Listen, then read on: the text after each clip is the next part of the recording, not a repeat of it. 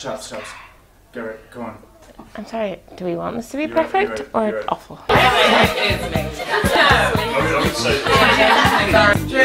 Where's mine?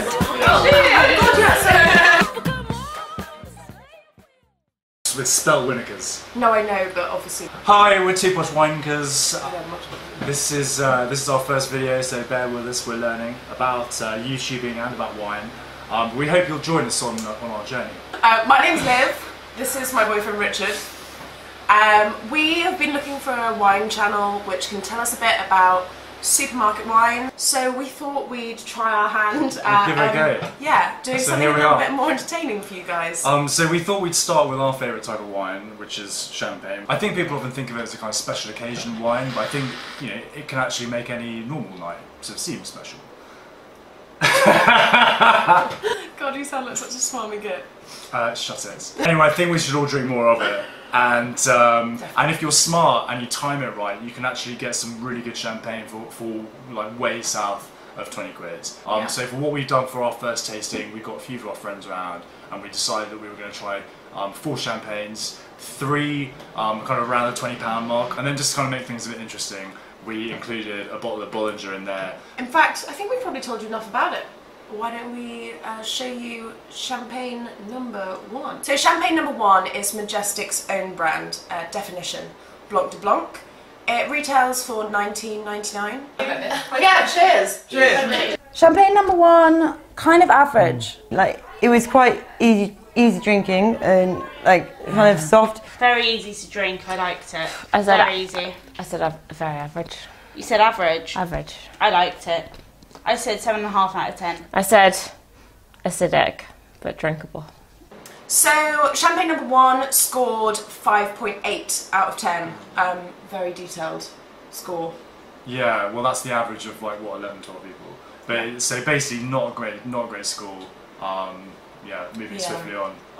Champagne number 2. Now this actually is one that we really like ourselves. This is the Sainsburys Blanc de Noir. Blanc de Noir means it's only Pinot Noir grapes. So there's like 3 grapes that you use to make champagne with Chardonnay, Pinot Noir and Pinot like Meunier or something. I'm not trying that. So this is just the Pinot Noir one, so this is kind of like more the like yeasty, kind of brioche flavour, like really nice if you like kind of rich. Tastes a bit more expensive, I think. It actually has a bit more body to it, so it kind of has a bit. They call it biscuity, don't they, or buttery? Yeah, it has like complexity to it. Yeah. So well, let's just see what people thought. Worse than number 1, I thought. I said, nah. Not as nice as number 1. All honesty, I said it smells like a tuna sandwich. I actually really liked this one. This is my favourite out of super buttery. Yeah. Although, do you know what? Strangely enough, even though I really appreciated, and personally is my favourite out of all of them. Was it? However, I felt like, but not that associated with what I associate with champagne. I really enjoyed it. So but you associate not liking champagne? Yeah, I'm not a big champagne drinker. I'm not a big champagne drinker. She liked it too much. So this one scored an average of 6. That's bit harsh, right? Yeah, very harsh. I know. They're not easily I think they thought something good's going to be coming, so they like try and find this genuinely is good. Also, I don't think that score squares with the comments that they gave. Yeah. The comments were pretty. Comments were actually like kind of glowing. Were really good. I think the average was brought down by a couple of our like more snobby friends who realised that this wasn't a Bollinger and therefore were just like giving them all really low scores. Yeah. So just to completely ignore all the scores as well. Yes. The scores are completely irrelevant. They were produced by idiots. But it makes us sound like we did something a little bit more scientific. Indeed. How's my hair looking? On point. Is that actually? Champagne number 3 is from Waitrose. It's a Brut non-vintage, and again it retails for £19.99. Right. Yeah. It's because everyone went, wow, that's actually not very nice. It's more Lambrino. You know what, we have to... This is champagne number 3, but let's imagine it's a man. Well, how would you describe it? Oh!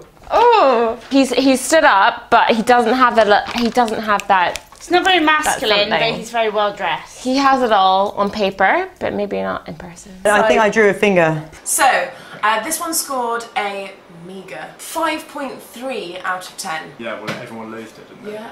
Yeah, I mean, to be honest, as I said, no, they did. They thought it was absolute shit. This was the least well liked and also the one that people thought was cheapest. So champagne number 4, it is Bollinger and retails for £40. The best. I like that guy. It was smooth. It was smooth. Smell wise, Dry. Then dry.